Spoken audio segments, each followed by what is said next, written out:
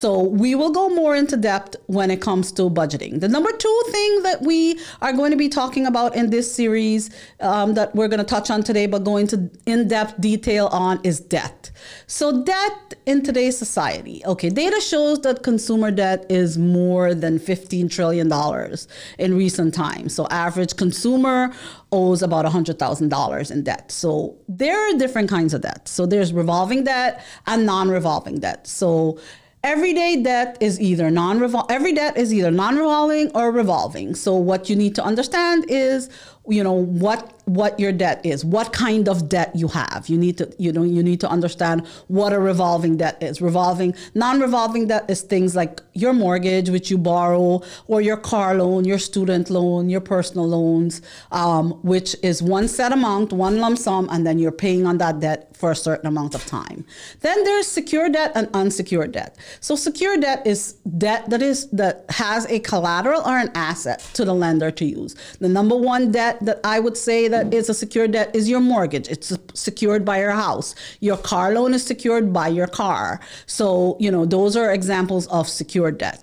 So then understanding your debt is one of the most important thing that you need to understand. For each debt, you should know the following. You should know the total amount of the balance. You should know the interest rate of that debt that you're paying, the monthly payment, and the estimated payoff date and estimated payoff amount. So when you're looking at your budget or you're looking at your finances on a monthly, quarterly, semi-annual, yearly basis, you need to know how much you have left. So you know how much you're paying off that. Once you understand your debt, you can start paying it off in different ways. Now, if you have credit card debt, which I do not believe in at all, I believe in credit cards, I just don't believe in credit card debt. We are going to discuss that later. So there's different ways to handle credit card debt. So that brings us to our third topic. Our third topic is credit.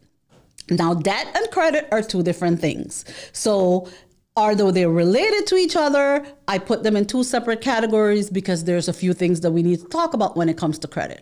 Credit refers to your ability to borrow. So we in America, in third world countries, borrowing is not as accessible as it is in first world countries. So one of the things about my immigrant family is we're able to come here and buy a house.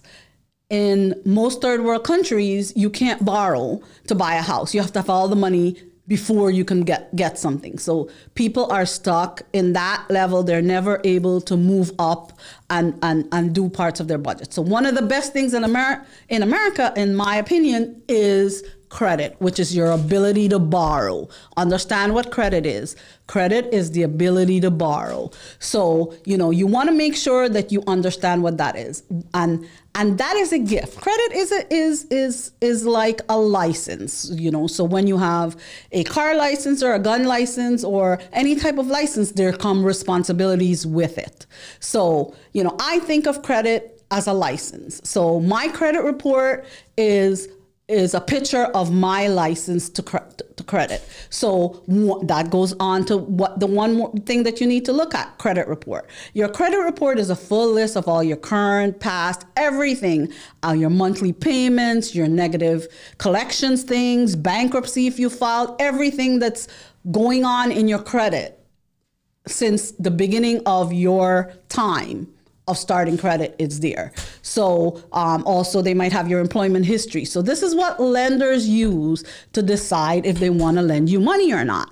So one of the things I also believe in is spending other people's money so I can benefit from that, is benefit from spending other people's money. So this is the way you do it, is through credit. So one of the things that you need to make sure is that your credit report is babysat. You babysit your credit, you check your credit report, you understand what's on there, you know what's happening there. And then it comes to your credit score. Your credit score is the number between 300 and 850. That's the essential number rating, which tells the snapshot of your responsibility for your debt. So here is how your credit score falls.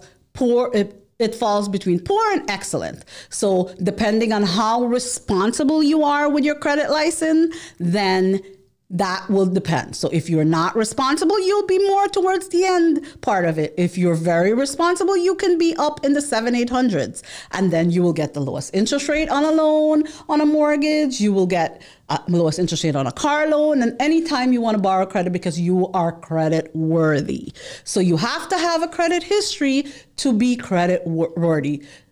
I cannot stress the importance of a credit score and a credit report. It is one of the most important things in your credit toolbox, in your financial toolbox. Credit is one of the most important things in your financial toolbox. So, I'll give you an example. When my dad moved to this country, he is an immigrant, so he believed in paying for everything cash. He paid for everything cash, so one day he wants to get a car.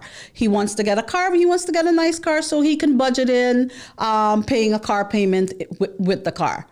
Guess what? He could not get a car for a good interest rate. They were charging him usury interest rate because he was in his 30s and he had no credit. So no credit is also a bad thing. So he had to pay a very high interest rate to start getting credit and kind of realize what it is. So a good score can literally make or break you in terms of your payment. It can be thousands of dollars, hundreds of dollars within time, tens of thousands of dollars within your lifetime when it comes to credit worthiness. So you need to remember that credit is a license, and we will discuss that further later on when we go in depth with credit.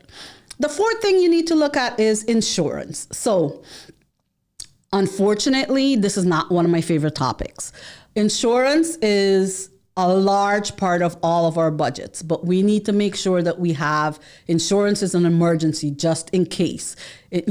We are glad to have insurance when something happens. In general, buying insurance involves paying another company a monthly premium to cover the liabilities for an emergency. So there are different types of insurance. Health insurance has become one of the most costly things for us lately, and definitely a large part of our financial responsibility. Homeowners insurance and renters insurance. Down here in South Florida, homeowners insurance is crazy. We definitely need to do something about it. We have auto insurance, life insurance, disability insurance. Some of these things can also be offered by your job, so you definitely need to look into that. There are instances where I definitely believe you need life insurance, and then there's instances where I believe you might need life insurance. We'll definitely go in depth about that. The fifth thing we're going to talk about to round off this half of this podcast is savings. So, savings, it comes also in different facets of things. So the first savings I think that you need to have is an emergency fund. Having an emergency fund helps you to cover unforeseen expenses. So you want to make sure that you have, typically I would say 6 months worth of expenses saved up in an emergency fund just in case you lose your job, in case you get sick, in case something happens, so you definitely want to have that security. So an emergency fund is kind of like insurance that you're paying into in an account. So it's another kind of insurance. There are different types of savings. So emergency funds is one. Then we can talk about different things. So there's goal savings, where it might be a dream vacation or, a nice car that you might want to buy. Those are also part of your goal savings. In one of my prior videos, you heard me talk about your goals, your pots with your goals, your goal pots. So, you have different pots for different things. There's also one of the big ones that we talk about is down payment on your home. That's definitely needs to be one of your savings goals. So there's no magic secret number for all these things. These are things that are up to you. These are conscious decisions you take control of when you are in control of your finance and your money. So when it comes to savings, the big goal is the best way to reach where you want to go. You want to divide that by the amount of what you want to save, and then by month to reach that certain goal. So if you have a timeline on your goal for your savings, that's how you would do it. You would say $10,000 divided by 12 months. What is that? I'm trying to save for, that vacation. So I need this much money each month to put in that pot. And trust me, make sure you have a pot for it. Don't mix your pots up, because when you do that, it gets confusing, and then you tend to think that you have more than you don't. But you need to make sure you specify your pot. So that's our first 5 topics on the things that we want to talk about: financial literacy and financial wellness. We're definitely going to round it out with the other 5 topics that we're going to talk about. On the next half of this, we're going to be talking about the next 5 topics. So Sherron, the Modern Savvy CPA, and this is the end of my first video.